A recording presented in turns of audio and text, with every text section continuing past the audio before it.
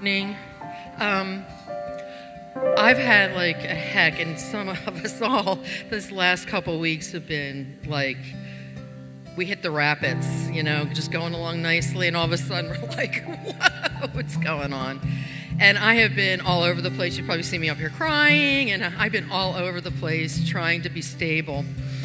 And this is what the Lord's been showing me, and I just want to share it. He said on the seventh day, he completed everything and he rested. It was all done on the seventh day. Everything, all the way to the end. It was done. In Isaiah it says, his throne is in the heavens, and where is his feet? Resting on the earth. I have an ottoman at home, and people have seen me online. I just throw that back, and I am in rest position when I'm sitting in that chair. Don't ask me to get up and get anything. I am resting right now. He is resting. He's not upset. He's not upset about the 6 weeks I've just been through. He knew every moment I was going to, and he was going to take me all the way through.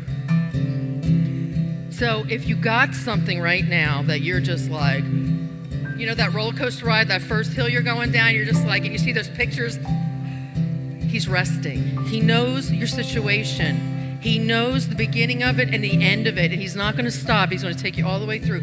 But he is in a resting position as he's taking you through. He's not upset.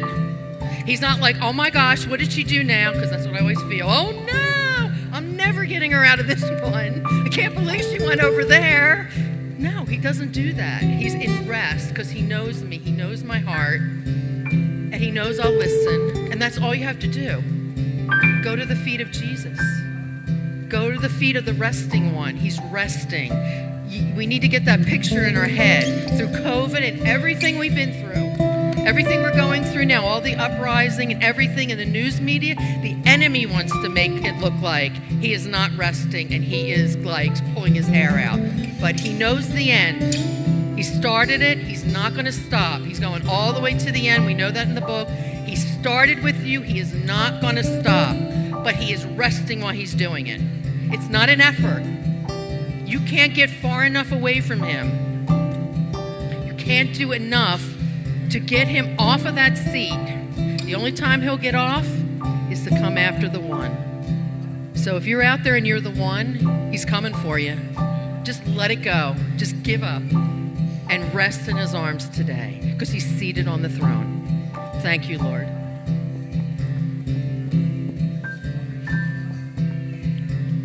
Thank you, Lord. Thank you, Lord.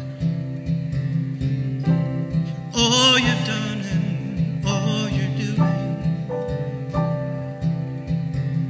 Thank you, Lord. You are great and greatly to be praised. You are great and greatly to be praised.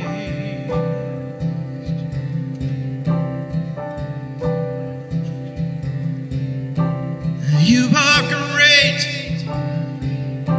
and greatly to be praised.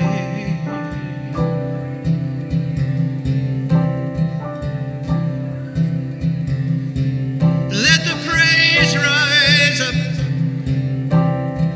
Start right here, Lord, in my heart today. Let the praise rise up. Start right here in this house.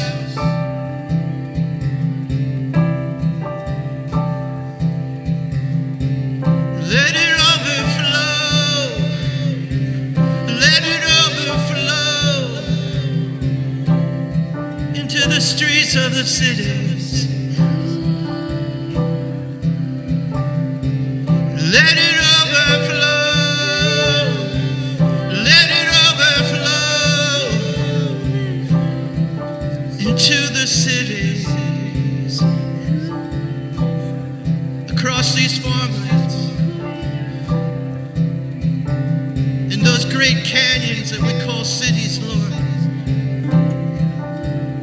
Let it change the atmosphere today. We're